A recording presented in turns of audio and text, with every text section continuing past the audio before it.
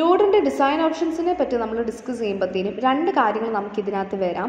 ഒന്ന് linkage editors. Linkage editor എന്ന് പറയുന്നത് നമ്മളുടെ ലോഡ് ടൈമിന് മുന്നേ ലിങ്കിങ് എല്ലാം പെർഫോം ചെയ്തു എന്നുണ്ടെങ്കിൽ നമുക്ക് ലിങ്കേജ് എഡിറ്റർ എന്ന് നമുക്ക് പറയാനായിട്ട് പറ്റും. അല്ലാന്നുണ്ടെങ്കിൽ ഡൈനാമിക് ലിങ്കിങ് എന്ന് പറയുമ്പോൾ from the name it self അത് ഡൈനാമിക് ആണ്. സോ എന്താണ് പറയുന്നത്, ലോഡ് ടൈമിൽ ലിങ്കിങ്ങിൻ്റെ ഫംഗ്ഷൻ എന്ന് പറയുമ്പോൾ എക്സിക്യൂഷൻ ടൈമിലായിരിക്കും അത് പെർഫോം ചെയ്യുക. അപ്പം നമുക്ക് ഫസ്റ്റ് ലിങ്കേജ് എഡിറ്റർ എന്താണെന്ന് നോക്കാം. ലിങ്കേജ് എഡിറ്റർ എന്ന് പറയുമ്പോഴത്തേനും ലിങ്കിങ്ങിനെയും റീലൊക്കേഷനെയും ഒരുമിച്ച് പെർഫോം ചെയ്യുന്നതാണ് ലിങ്കേജ് എഡിറ്റർ എന്ന് പറയുന്നത്. ആൻഡ് ഇതിങ്ങനെ ചെയ്യുന്നത് കൊണ്ട് തന്നെ നമുക്ക് ഓവർ ഹെഡ് റിഡ്യൂസ് ചെയ്യാനായിട്ട് പറ്റും. ആൻഡ് നമ്മൾ ലോഡ് ടൈമിൽ തന്നെ എല്ലാം ചെയ്തു പോവുകയാണെങ്കിൽ എക്സിക്യൂഷൻ ടൈമിൽ ആ സമയത്തുള്ള ലോഡ് കുറവായിരിക്കും.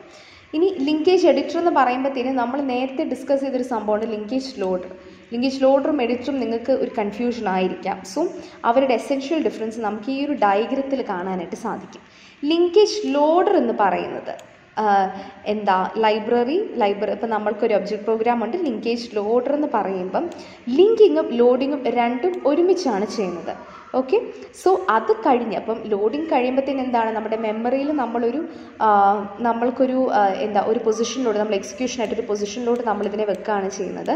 സോ അത്രയും കാര്യങ്ങൾ തന്നെ, അതായത് ലിങ്കിങ് ലോഡിങ് ഒരുമിച്ച് ചെയ്യുന്നതാണ് ഒരു ലിങ്കിങ് ലോഡറിൻ്റെ ഉത്തരവാദിത്വം എന്ന് പറയുന്നത്. അതേസമയം ലിങ്കേജ് എഡിറ്റർ എന്താണ് ചെയ്യുന്നത്, ഒരു ലിങ്ക്ഡ് പ്രോഗ്രാമിനെ ആയിരിക്കും നമുക്ക് ഔട്ട്പുട്ടായിട്ട് കൊടുക്കുന്നത്. അപ്പോൾ ഈ ഒരു ലിങ്ക്ഡ് പ്രോഗ്രാമിനെ എഗെയിൻ നമുക്കൊരു ലോഡറിന് കൊടുക്കണം. അത് കഴിഞ്ഞേ നമുക്ക് മെമ്മറിയിൽ ഒരു സ്പേസിലോട്ട് അതിനെ ലോഡ് ചെയ്യത്തുള്ളൂ ഫോർ എക്സിക്യൂഷൻ. സോ നിങ്ങൾക്ക് പ്രൈമറി ഡിഫറൻസ് മനസ്സിലായി എന്ന് വിശ്വസിക്കുന്നു. So the source program first assembled or compiled, it produces an object program. അത് നമ്മൾ സോഴ്സ് പ്രോഗ്രാമിനെ അസംബ്ലർ വെച്ചിട്ട് ഒബ്ജക്റ്റ് പ്രോഗ്രാം ആക്കുന്നു.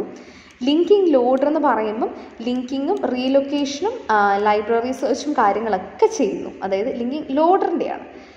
എഡിറ്റർ എന്ന് പറയുമ്പോഴത്തേനും ലോഡ് മോഡുകൾ അല്ലെങ്കിൽ എക്സിക്യൂട്ടബിൾ ഇമേജാണ് നമ്മൾ ക്രിയേറ്റ് ചെയ്യുന്നത്. അപ്പം അത് ഒരു ഫയൽ എഴുതും. അത് കഴിഞ്ഞിട്ട് അതിനെ നമ്മൾ ലേറ്റർ എക്സിക്യൂഷനായിരിക്കും നമ്മൾ വെക്കുന്നത്. അത് കഴിഞ്ഞിട്ട് ആ ഒരു ഫയലിനെ സിമ്പിൾ റീലൊക്കേറ്റിംഗ് ലോഡറിലൂടെ ലോഡ് ചെയ്യാണ് പ്രോഗ്രാം എങ്ങോട്ട്, മെമ്മറിയിലോട്ട്. സോ ഇത്രയും കാര്യങ്ങളാണ് നമുക്ക് ഉള്ളത് ഇവിടെ വിത്ത് റെസ്പെക്ട് ടു എന്താണ് പറയുന്നത് ലിങ്കേജ് ലോഡറും ലിങ്കേജ് എഡിറ്ററും തമ്മിലുള്ള മെയിൻ ഡിഫറൻസ് എന്ന് പറഞ്ഞാൽ അതാണ്. ഇനി ലിങ്കേജ് എഡിറ്ററിനെ പറയുകയാണെന്നുണ്ടെങ്കിൽ അവർ റീലൊക്കേഷൻ പെർഫോം ചെയ്യും to all the control sections with respect to the start of the linked programme. അപ്പോൾ അതുകൊണ്ട് തന്നെ ലോഡ് ടൈമിൽ മോഡിഫിക്കേഷൻസ് ഒക്കെ വാല്യൂസ് റിലേറ്റീവായിട്ട് കിടക്കുന്ന എന്തെങ്കിലും വാല്യൂസ് ഉണ്ടെന്നുണ്ടെങ്കിൽ അതിൻ്റെയൊക്കെ മോഡിഫിക്കേഷൻ നമ്മൾ ചെയ്യേണ്ട ആവശ്യം ഉണ്ട്. Okay, and along with that ഇപ്പം ലോഡിംഗ് എന്ന് പറയുമ്പോഴത്തേനും 1 pass with no external simple table required എന്നുള്ളതാണ് ഇവിടെ നമ്മൾ ലിങ്കേജ് എഡിറ്ററി നമ്മൾ ചെയ്യുന്ന കാര്യം. അപ്പം which means that less over head ആണ്. ഇപ്പം ലിങ്കിങ് ലോഡർ യൂസ് ചെയ്യുന്നതിനേക്കാൾ ഓവർ ഹെഡ് കുറവാണ്. കാരണം എക്സ്റ്റേണൽ സിമ്പിൾസ് ടേബിളിൻ്റെ ഇവിടെ ആവശ്യമില്ല. അറ്റ് എ ടൈമിൽ തന്നെയാണ് നമ്മൾ ലോഡ് ചെയ്ത് പോകുന്നത്. സോ അതൊക്കെ തന്നെയാണ് ഒരു പ്രൈമറി പറയുന്നത് ഡിഫറൻസ് എന്ന് പറയുന്നത് between the linkage loader and linkage editor. ഇനി the linked programme which is produced by the linkage editor, it is generally it is in a form such that it can be accepted അല്ലെങ്കിൽ it can be processed by a relocating editor. അപ്പോൾ റീലൊക്കേറ്റിംഗ് എഡിറ്ററിനകത്താണ് നമ്മൾ external references resolve ചെയ്യുന്നത്. അത് കഴിഞ്ഞാണ് modification records അല്ലെങ്കിൽ modification bits ആയിട്ട് ആ ഒരു റീലൊക്കേഷനെ നമുക്ക് ഇൻകോപ്പറേറ്റ് ചെയ്യാനായിട്ട് പറ്റുന്നത്. അതായത് നമ്മൾ ഈ 2 പേര് ചെയ്യേണ്ട പണി ഒരാൾ മാത്രം ഇവിടെ ചെയ്യുമ്പോഴത്തേനും ആ 2 പണിയോടെ സെപ്പറേറ്റ് ചെയ്ത് കൊടുക്കുകയാണ്. അതുകൊണ്ട് തന്നെ ലിങ്കേജ് എഡിറ്ററിൻ്റെ ഡിസൈൻ ഭയങ്കര സിമ്പിളായിരിക്കും, ഓവർ ഹെഡ് കാണത്തില്ല. കാരണം വെച്ചാൽ ഇവിടെ ഒരു ജോലി ലിങ്കിങ് എന്നുള്ള ജോലി ഇവിടെ ചെയ്യുമ്പോൾ ഇവിടെ അടുത്ത റീലൊക്കേഷൻ എന്നുള്ള ജോലിയാണ് ലോഡർ ചെയ്യുന്നത്. അപ്പം hence subsequent റീലിങ്കിങ് of the programme to replace the control sections and modify external references is possible. എവിടെ, റീലൊക്കേറ്റ് ലോഡറിനകത്ത്.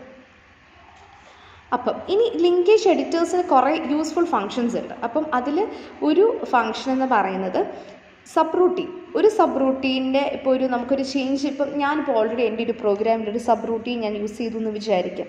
അപ്പം ആ ഒരു സബ് റൂട്ടീനിന് എനിക്ക് വേറൊരു എന്താണ് പറഞ്ഞ മോഡിഫൈഡ് ആയിട്ടുള്ള ഒരു പ്രോഗ്രാം വെച്ചിട്ട് അല്ലെങ്കിൽ മോഡിഫൈഡ് ആയിട്ടുള്ള ഒരു സബ് റൂട്ടീൻ വെച്ച് എനിക്ക് റീപ്ലേസ് ചെയ്യണം എന്നുണ്ടെന്നുണ്ടെങ്കിൽ അതെനിക്ക് ലിങ്കേജ് എഡിറ്റേഴ്സിൽ പോസിബിളാണ്. കാരണം എന്ന് വെച്ച് കഴിഞ്ഞാൽ ഒരു ഇനീഷ്യൽ പ്രിലിമിനറി ഒരു ഡോക്യുമെൻ്റ് ഉണ്ടാക്കി അല്ലെങ്കിൽ ഒരു ഫയൽ ഉണ്ടാക്കി കഴിഞ്ഞിട്ട് അതിനെയാണ് റീലൊക്കേഷന് വേണ്ടി വിടുന്നത്. അപ്പോൾ അവിടെ നമുക്ക് ചേഞ്ചസ് ഇംപ്ലിമെൻറ്റ് ചെയ്യുന്നത് ആരേക്കാളും ഇപ്പോൾ ഒരു ലിങ്കേജ് ലോഡറിനേക്കാളും കുറച്ചുകൂടി ഈസി ആയിരിക്കും. ഇപ്പോൾ ഇവിടെ അവർ പറയുന്നതെന്ന് വെച്ച് കഴിഞ്ഞാൽ പ്രൊജക്റ്റ് എന്ന് പറയുന്ന ഒരു ന്യൂ വേർഷനെ നമുക്ക് which is assembled and compiled, നമുക്ക് ലിങ്കേജ് എഡിറ്ററിനകത്ത് ഒരു പ്ലാനർ എന്ന് പറഞ്ഞൊരു വേർഷനെ വെച്ചിട്ട് നമുക്ക് ഇതിനെ എന്താണ് പറയുന്നത് റീപ്ലേസ് ചെയ്യാനായിട്ട് സാധിക്കും. ഫോർ എക്സാമ്പിൾ ഇവിടെ കണ്ടോ, ഇൻക്ലൂഡ് പ്ലാനർ പ്രോഗ് ലൈവ് എന്ന് പറഞ്ഞ് നമ്മൾ കൊടുക്കുകയാണ്. പ്രൊജക്റ്റ് എന്ന് പറയുന്ന ആ ഒരു എക്സിസ്റ്റിംഗ് ആയിട്ടുള്ള ഒരു സബ് റൂട്ടീന് നമ്മളവിടെ ഡിലീറ്റ് ചെയ്തിട്ട് പുതിയ ഒരു പ്രൊജക്റ്റിനെ നമ്മൾ ന്യൂ ലൈബ്രറിയിൽ നിന്ന് എടുക്കുകയാണ് ചെയ്യുന്നത്, ഇൻക്ലൂഡ് ചെയ്യുകയാണ് ചെയ്യുന്നത്, ന്യൂ വേർഷൻ ഇൻക്ലൂഡ് ചെയ്യുകയാണ് ചെയ്യുന്നത്. അതിൻ്റെ കൂട്ടത്തിൽ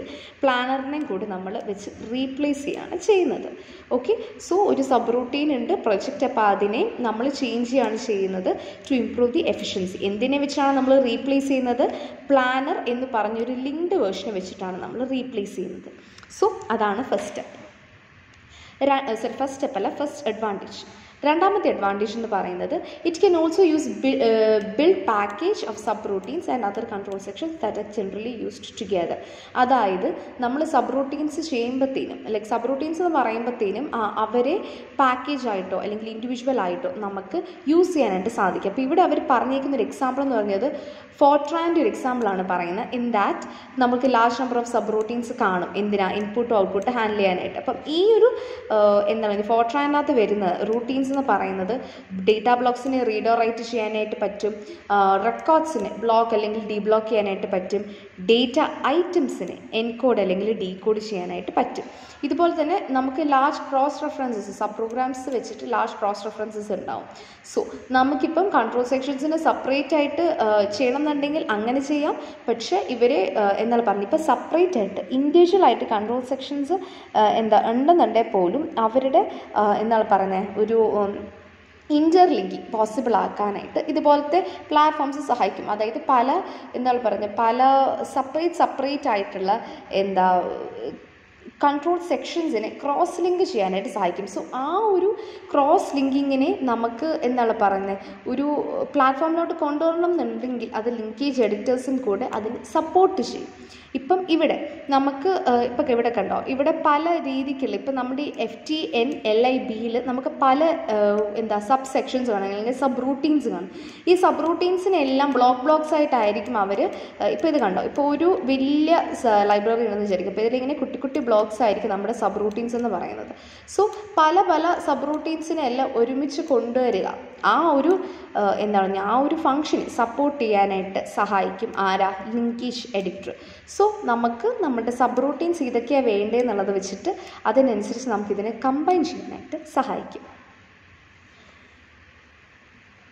എന്നിട്ട് ഞാനിപ്പോൾ ഇത് കണ്ടു പുതിയതായിട്ട് ഇപ്പോൾ ഇത്രയും കാര്യങ്ങൾ ആവശ്യമുള്ളത് മാത്രം ചെയ്തിട്ട് അതിനെ നമ്മൾ പുതിയൊരു നെയിമായിട്ട് FTNIO സബ്ലൈവ് എന്ന് പറഞ്ഞിട്ട് നമ്മൾ സേവ് ചെയ്യാണ് ചെയ്യുന്നത്.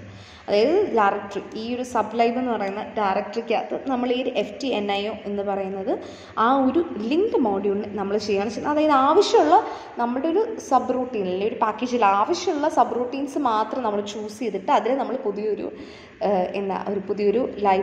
പുതിയൊരു മോഡ്യൂളായിട്ട് നമ്മളിതിനെ ജനറേറ്റ് ചെയ്യുകയാണ് ചെയ്യുന്നത്. എന്നിട്ട് അതിനെ നമ്മൾ ഡയറക്ടറിയിൽ സേവ് ചെയ്യുകയാണ് ചെയ്യുന്നത്. അപ്പം ഈ ഒരു ഏരിയ അവിടെ പോസിബിളാണ്. ഇപ്പം ഞാൻ നേരത്തെ പറഞ്ഞ പോലെ തന്നെ ഇപ്പം നമ്മളിതിനെ ഇൻഡിവിജ്വൽ ആയിട്ടല്ല നമ്മളിതിനെ ആക്സസ് ചെയ്യുന്നത്. ഇതിൻ്റെ കൂട്ടത്തിൽ തന്നെ നമുക്ക് ഇപ്പം ഓരോ മോഡ്യൂൾസിനെയും ലിങ്ക് ചെയ്യുന്നുണ്ട്, ഒരു ക്രോസ് ലിങ്കിങ് വരുന്നുണ്ട്. ഓക്കെ, അപ്പോൾ ഇതുമായിട്ട് നമുക്ക് ലിങ്ക് ചെയ്യാം, ഇതുമായിട്ട് ലിങ്ക് ചെയ്യാം, ഇതുമായിട്ട് ലിങ്ക് ചെയ്യാം. സോ ഇവരുടെ ഒരു ക്രോസ് ലിങ്കിങ് അവിടെ കിടപ്പുണ്ട്, ക്രോസ് റെഫറൻസ് അവിടെ കിടപ്പുണ്ട്. ഹെൻസ് നമുക്കിവർ പലതായിട്ടാണ് നമ്മളിവരെ ഇൻക്ലൂഡ് ചെയ്യുന്നതെങ്കിൽ പോലും നമുക്കിവരെ അങ്ങോട്ടും ഇങ്ങോട്ടും ഹാൻഡിൽ ചെയ്യാനായിട്ട് പറ്റും.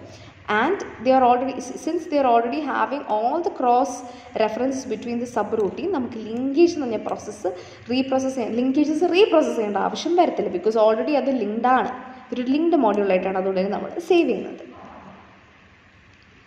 തേർഡ് യൂസ് എന്ന് പറയുന്നത് the linkage editors allows the user to specify the external references that are not resolved by the automatic library search. ഇപ്പം നമുക്ക് ഓട്ടോമാറ്റിക് ലൈബ്രറി സെർച്ച് കൊണ്ട് തന്നെ നമുക്ക് കിട്ടിയില്ല എന്നുണ്ടെങ്കിൽ നമുക്ക് അതിൻ്റെ ഒരു റെഫറൻസ് നമുക്ക് കണ്ടുപിടിക്കാൻ പറ്റിയില്ല എന്നുണ്ടെങ്കിൽ നമ്മൾ ചെയ്യുന്ന എന്താണ്, നമുക്ക് എക്സിക്യൂഷൻ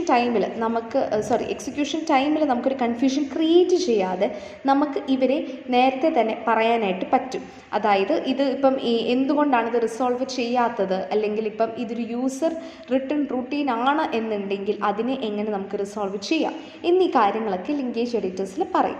അപ്പം 3 കാര്യങ്ങളാണ് നമ്മൾ ലിങ്കേജ് എഡിറ്ററിൻ്റെ അഡ്വാൻറ്റേജസിൽ ഡിസ്കസ് ചെയ്തത്. ഒന്ന്, നമുക്ക് സബ് റൂട്ടീൻസിനെ നമുക്ക് ഏത് രീതിക്ക് വേണോ ക്രോസ് റെഫർ ചെയ്ത് നമുക്കതിനെ ഇൻക്ലൂഡ് ചെയ്യാനായിട്ട് പറ്റും. സോ ഇഗൈൻ ഒരു ലിങ്കിങ്ങിൻ്റെ ആവശ്യം വരുന്നില്ല. എക്സ്റ്റേണൽ റെഫറൻസസിനെ നമുക്ക് ഓട്ടോമാറ്റിക് ലൈബ്രറി സെർച്ച് വെച്ചിട്ട് കിട്ടാത്തതിന് നമുക്ക് ഡിഫൈൻ ചെയ്യാനായിട്ട് പറ്റും. അതുപോലെ തന്നെ നമുക്ക് ഒരു എക്സിസ്റ്റിംഗ് ആയിട്ടുള്ള ഒരു എന്താണ് പറയുക സബ് റൂട്ടീനെ നമുക്കിപ്പോൾ റീപ്ലേസ് ചെയ്യണമെന്നുണ്ടെങ്കിൽ, ഒരു പുതിയ വേർഷൻ വെച്ച് റീപ്ലേസ് ചെയ്യണമെന്നുണ്ടെങ്കിൽ അതും നമുക്ക് ചെയ്യാനായിട്ട് സാധിക്കും.